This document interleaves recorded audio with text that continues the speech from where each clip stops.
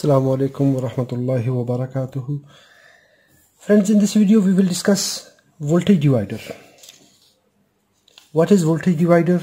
How we can use it? And what are the benefits? What are the techniques? Actually, it is a comment from one of my viewers. He asked me, what are the benefits of voltage divider? He said, we can take voltage from single resistor. Then why we need two resistors or more resistors in series? I asked this question from many people, but I am not satisfied from anyone. Please tell me. Let's start. First of all, we will take the point from this question. What is that? Our friend told, when we have voltage source and we install one resistor, for example, we have this voltage line. For example, I have 40 volt DC and our circuit requires a signal for 10 volt 1 milliampere. Example, we can use single resistance to drop voltage 10 volt 1 milliampere. So here we can use 30 volt we can drop here. We can select a resistor. Okay, that's nice. Let's discuss this point and then we will shift to the second point. And then we will see this practical voltage divider using 3 resistors, 2 resistors. Actual voltage divider. What is the divider? As we know, the divider, anything which makes divisions, which make distribution. In the first condition, we have this load. Any load. It is composed of some components, some inductor, resistor, capacitor, anything. So it have a impedance. That is the total resistance of the circuit.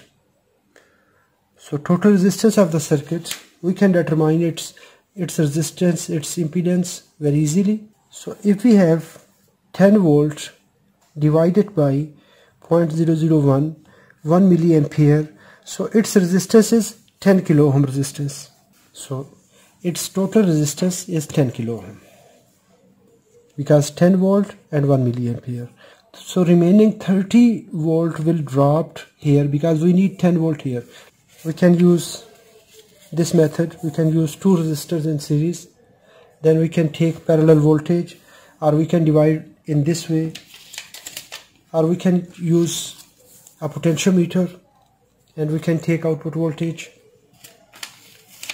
We can use some diode and resistor in series, some diodes, or we can use a multiple resistor section, or we can use some resistor and some zener.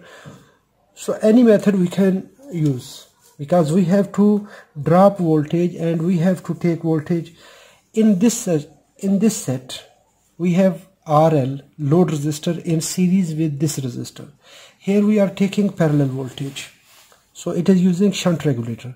Here we are using parallel voltage. As we know, we use a volume button, volume knob in the tape recorder. What we are doing inside, we are adjusting the voltage.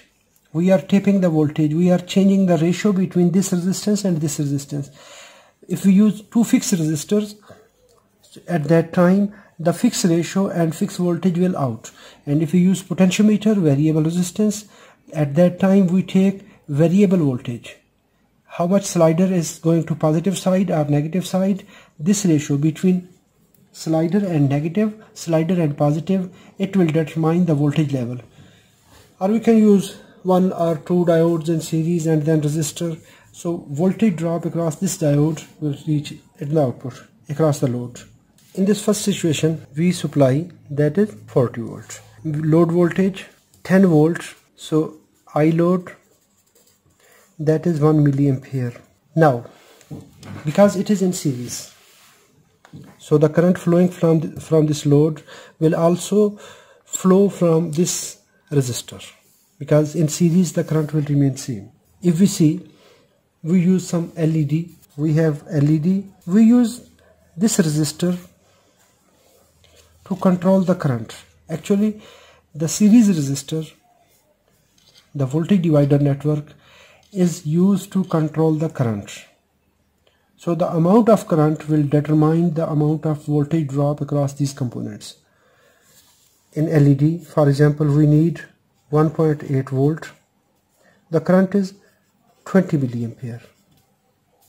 So this 20 milliampere will use to calculate the circuit. Now we need 1 milliampere. So here we need the amount of R1. So R1, that is V supply minus V load divided by amount of current.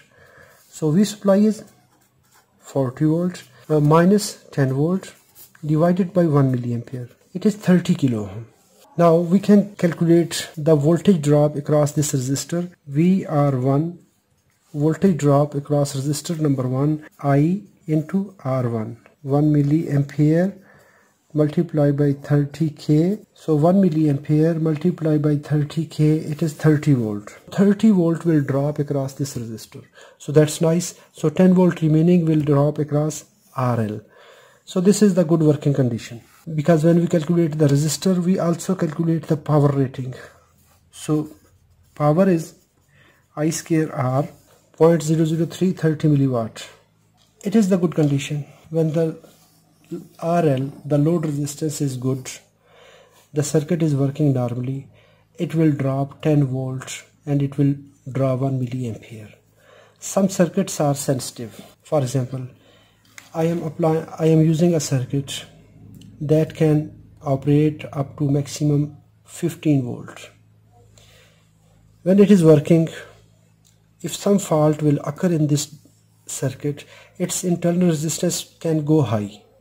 When it will go high, in that case the drop voltage will increase. RL 10 kilo ohm.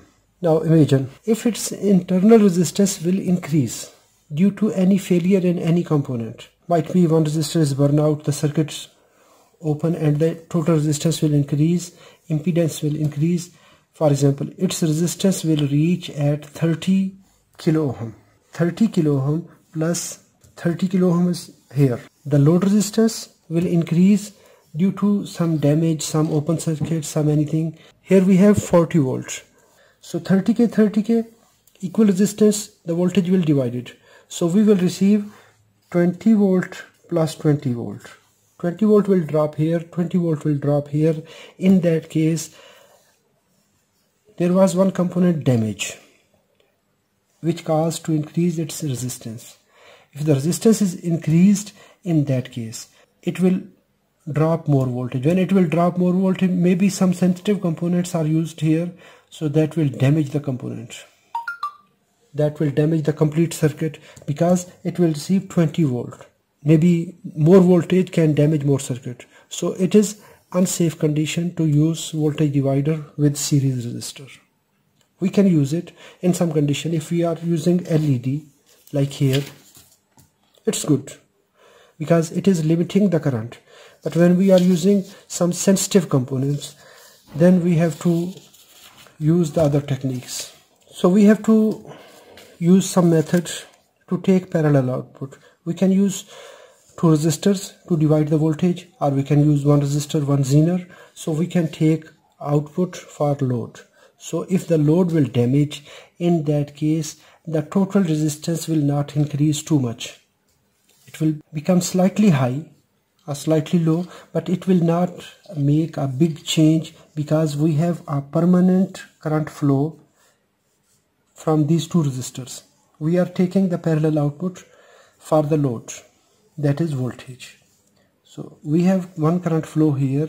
If there is a damage in the circuit, if the circuit have malfunction, in that case we have a parallel source. We have a working source. I am discussing a board for inverter outdoor unit. We write some command, check voltage on DC rail. For example, here we have 300 volt and here we are using microcontroller, some IC, some processor, some computer, and it is just only 5 volt operated VCC or 3.3 volt operated. In the command set, in the instructions, it is mentioned check voltage, for example this resistor, this pin. So it have to monitor the voltage at this pin. So we cannot apply 300 volt directly to this pin because it will increase from its VCC voltage. It may damage. So we have to connect some resistor network because this IC have limitation. What is the limitation? For example, the maximum, absolutely maximum input voltage may reach up to 6 volts. The maximum sink current, for example, it is 1 milliampere. Normally it is in microampere. So it is the absolute maximum rating. So in this case, when someone will write the code, he will write that I need 3 volts. When 3 volt, it will define 300 volt.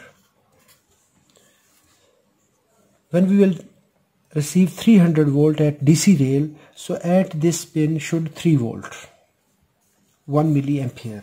In this case, we have V supply 300 volt and our V load 3 volt, and the amount of current is 1 milliampere.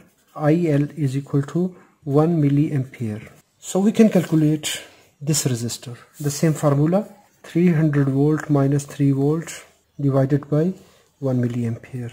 We have two approaches here. We can calculate the total current, RT, that is the second method. We will also discuss that. 300 volts minus 3 divided by 0.001, so 297 kilo ohm. Now we can check the resistor, second resistor. The amount of voltage 3 volt divided by 0.001, it is R2 V over I, that is 3 divided by 0.001, that is 3 kilo ohm, 297 kilo ohm. Or we can calculate it, total amount of voltage V over I, 300 volts divided by 0.001. In that case, the total resistance 300 kilo ohm. So 297 plus 3 kilo ohm, it is 300 kilo ohm. In this case, 300 volt, we will receive 3 volts. Now if the line voltage are dropped at 200 volt, what will happen at this point? 200 volts divided by 300 kilo ohm resistance. So the amount of current will 0.66 milliampere. Now the amount of current dropped. So we can calculate the voltage drop across this resistor. 0.6 multiplied by 3 kilo ohm. So the voltage will appear at this pin 1.9 volts. 1.99, we can say 2 volt. Now the voltage dropped, this pin dropped at 2 volt. Before this it was giving 3 volt. Now this microcontroller will become to know that the voltage are dropped. If the voltage will increase to 400 volts, divide by 300 kilo ohm resistance, the current will increase at 1.33 milliampere. Multiply it with R2 value, 3 kilo ohm, the voltage will reach 3.999. the voltage will reach 4 volts. So it will sense the voltage from this point, and it will say the voltage or line voltage or DC rail is high, so it will turn off the compressor, it will generate the error. So this technique, the parallel or shunt regulator, is used to sense the voltage, and it is safe. In first condition, if internally it have some malfunction, it will cause to increase more voltage. But here, if we remove this one, it will also drop the same voltage, 4 volt. And it has some backdraw. If we use a resistor, when this MCU will come in parallel, it will cause to drop voltage because two resistors in parallel. The total resistance will decrease. First we have to calculate load resistance and shunt resistance. two resistors will come in parallel, it will calculate it as a one resistor. So this RT will come in series with this. At that time we will take a fixed voltage that we need. I have these three resistors.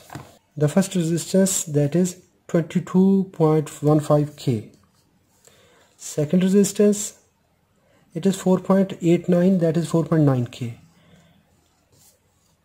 28.3. So these resistors, total resistance R1, R2, R3, total 55.38 kilo ohm resistance, and I have voltage that is 24 volts. I applied 24 volts. Now we can check 24 volts. I is equal to V over R. How much current will flow in this circuit from this resistor through this resistor? 24 divided by 55.35 kilo ohm resistance, it is 0.433 milliampere.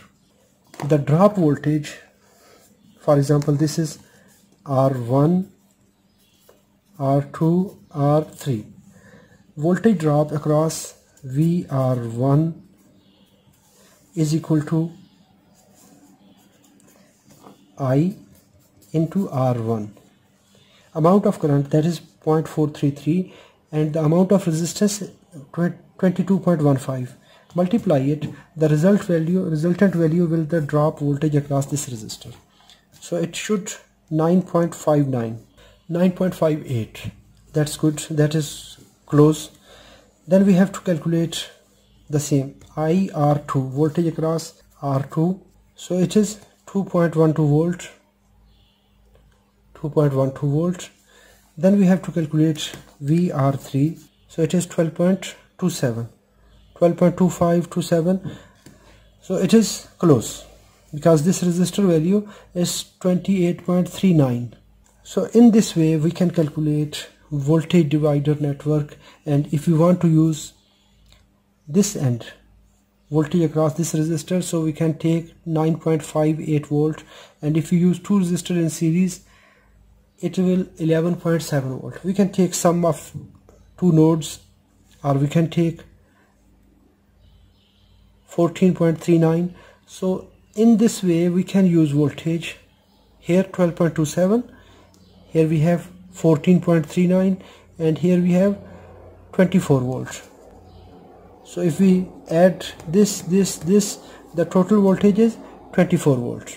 So finally, answer of the question: when we use one resistor and second resistor RL, use one resistor and we can take a voltage drop and we can operate this circuit.